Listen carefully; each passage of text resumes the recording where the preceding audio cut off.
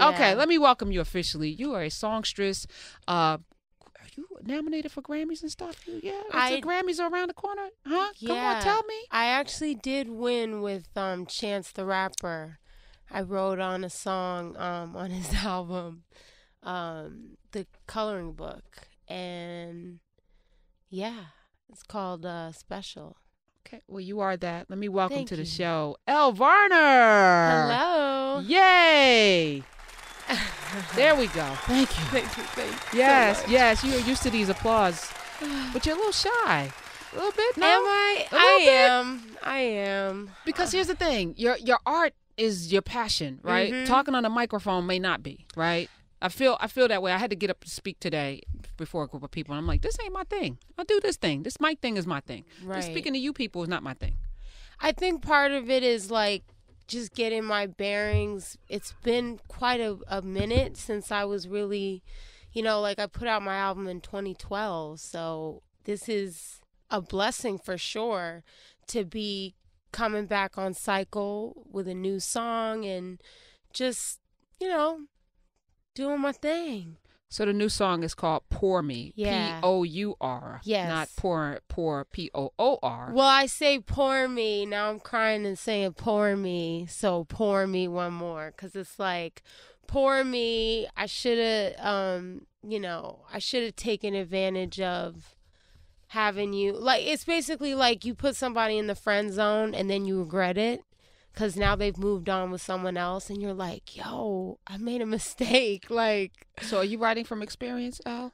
I write, I do. I write from experience. I'm very, attentive. I people watch. I listen to stories. I listen to my friends. I watch a lot of movies. Some of my songs, like my earlier songs before I was ever in love, they were all love songs. It was just. So what were you watching? Rom-coms, a lot of rom-coms. What's your favorite? One of my favorites is, of course, well, this is not really a rom-com, but Love and Basketball. It's but it's not, it definitely is a romantic. There's some comedic Dramedy. moments. Yeah, it's a rom-dram. Yeah, rom-dram. But then there were also the little teeny bop movies like 10 Things I Hate About You or How to Lose a Guy in 10 Days, like that kind of stuff. I was into it. So you grew up in a musical household? Yes. Was it your dad sang backup for Barry White? My mom. Your mom sang backup for Barry White. Was she one of the Glodine? You remember Glodine? Of course, you probably don't remember because you weren't born then.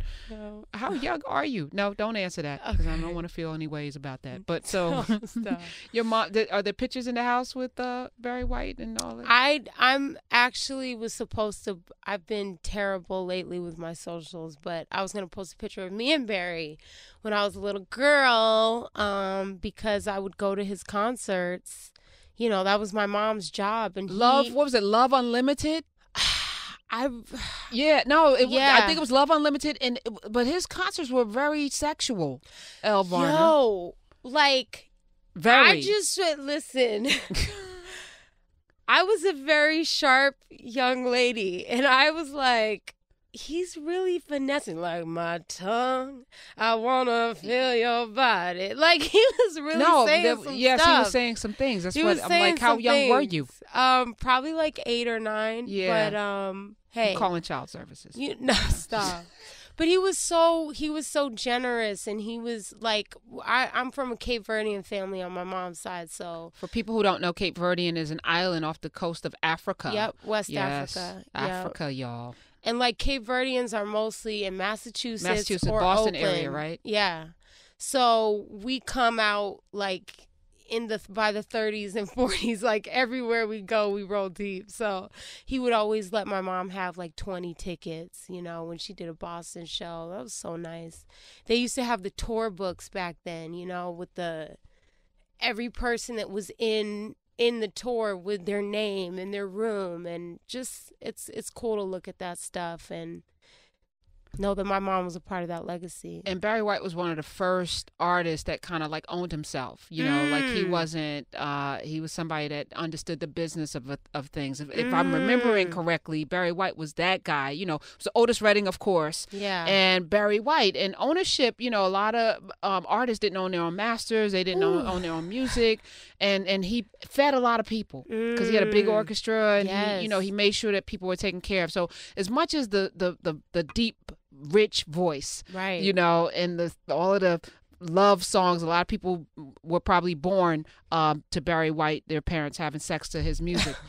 There was a commitment to his community that I think people don't talk enough about when they talk about Barry White. Yeah, I can feel all that. Like he gave so much. He really did. So I heard, you know, you wanted to come in not just to talk about Pour Me, which I'm appreciative of. And that's Wale on with you.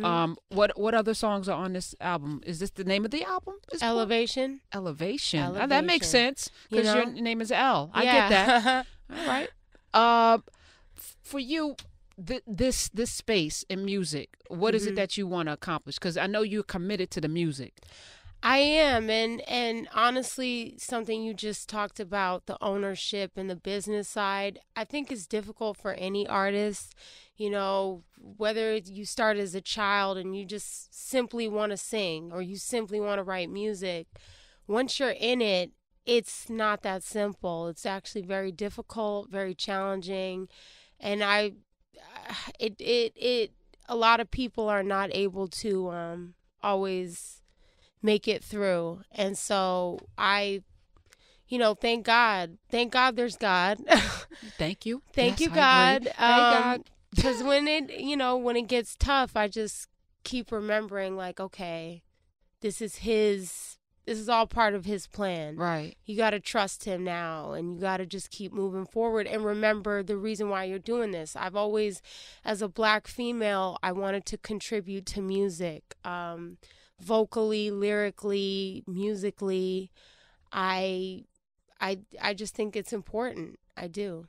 You seem really grounded. You know, there's a wave. I often say, you know, young people, the millennials. I hate the labels, but the young people are going to save us. It's like there's a sensibility among them that was kind of missing in between my parents' generation and my generation. And coming up, like, kids are more conscious of everything. You know, even like Ariana Grande clapping back to the Grammys recently. It was like, oh, she could do that because she owns herself. She's like, no, you're not going to lie on me. And this is what really happened. And I wish you luck. And she was very gracious about it. I want everyone to be successful. And I'm happy that I was nominated. And I hope I win.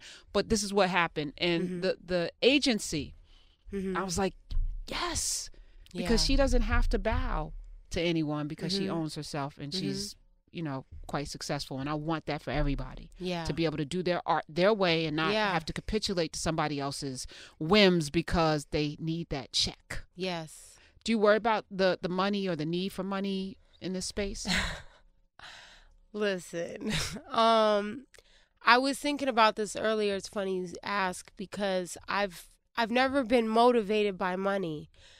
But when I look back, I'm like, okay, that's cute and all, but you need money to live. Rent is not free. And like, there's so many things I've done that I was never paid for. And I was like, whatever, I would do this any day anyway.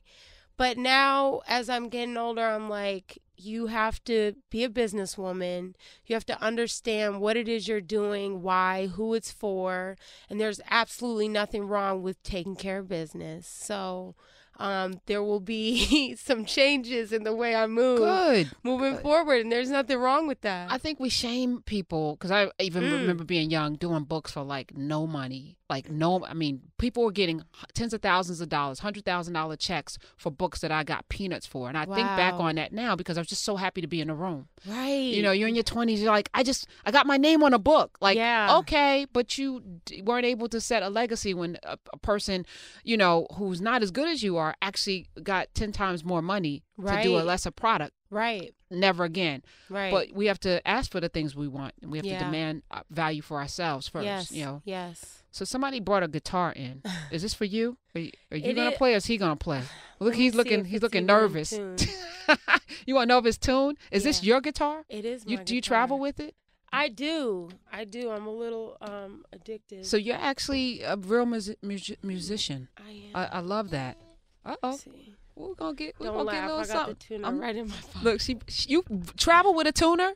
Yeah, I mean, the worst thing would be for it to be out of tune.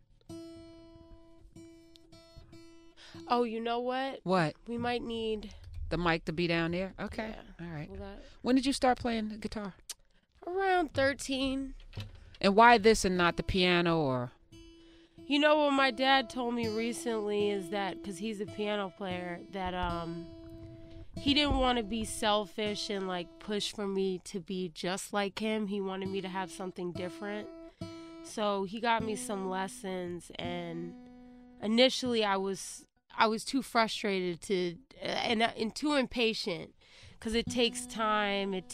Your fingers have to get hard and all these things. But after a while, I just started to fall in love with what I could do with it and how I could. Because the lyrics are one thing, you know, but then the music around it, all those choices make such a big difference. You know, first of all, let me thank you for coming in again. Thank you. Because for me, like, I'm such a cynic, especially today with the music today. And I just posted a Layla Hathaway piece on my Instagram because, real music today, everything's so synthesized and auto-tuned, and to run into somebody because you don't know what's real and what's not, right? So meeting you today, watching you do what you're doing right now, I think I'm going to go home and download every single Elle Varner. Yeah, no, I promise you, because this is the thing that I'm like, I don't know how today's kids actually get to grow up and appreciate the music that I grew up with. Stevie, and all, people who can play, Prince who could play everything, Michael who could sit behind a piano, Aretha who could sit behind a piano and play, even though people didn't know, not just sing opera, but play, because they're true musicians. Go ahead, Elle Varner. Oh, she gonna take her ring off, y'all. Staring out the window at the rain falling. It's how it feels when you ain't calling. Let's make a deal, cause I ain't ballin'. Can we keep it real, cause I hate stalling. Time's ticking ever slowly. You could be getting to know me, but I left you as a homie. Now I'm crying and singing, pour me. So pour me one more, one more, one more, one more. I'm thinking about you and drinking about you all night for sure. Won't you pour me one more, one more, one more, one more. I'm thinking about you and drinking about you. Might even hit the dance floor. Thinking about you, I be drinking about you. Might even hit the dance floor. Thinking about you, I be drinking, drinking. I bet you out there somewhere with that girl now. You should be over here in my house, kicking your feet up on my couch. I could feed you what you need now. Sweet love, cook soul food. That's what I got up on the menu. Crazy how you could have been. Who was the best thing for you, baby? Pour me one more, one more, one more, one more.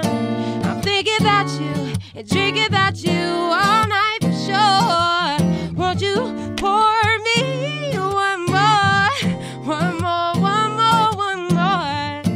I'm thinking about you and drinking about you. Might even hit the dance floor. Yeah, can she get some fake applause, people? Let's go. Let's go, Smiz. Make it happen. All right. Elle Varner. So it's so wonderful to watch somebody performing their gift, to watch somebody performing their passion, man. So where are you performing? Where can people see this live? Because they got a little bit of it on the Karen Hunter show. That's nice. I appreciate it. Where can they go in the world to see this? Well, I'm going to be. Is this on? Yeah, it's on. It's on. Don't worry about it. Those headphones don't work. Don't worry. It's janky. Everything's janky. Don't worry about it, Elle. We got you. Just talk. I'm gonna be at SOB's on the 14th. SOB's in New York. Yes, in New York on Valentine's Day. I have 2 shows. And I have a wide range of songs for every level of love, whether you got nobody, you got somebody. If you're just out of a breakup, I got a song for that. I have a song for just about everything at this point. And are you on tour? They can go to ellevarner.com to find out. ellevarner.com. Yes, I'm adding new dates. I'm finishing up this project right now, so I will be on a full tour very soon with some people that we might know. I'm gonna find out. We're gonna find out. We're gonna find out. Yeah. All right. Are you entangled? Am I entangled? Yes. Are you currently singing these love songs to somebody? No. This gentleman's like, why is he smiling? I don't know. All right. I'm with the Lord at the moment. All right. Well, guys, follow her everywhere. Elle Varner is the name. ellevarner.com. Find out where she's going to be performing. She's amazing. Go get Pour Me. Download it. SOBs, yep. Appreciate you, SOBs, on Valentine's Day. We'll be right back.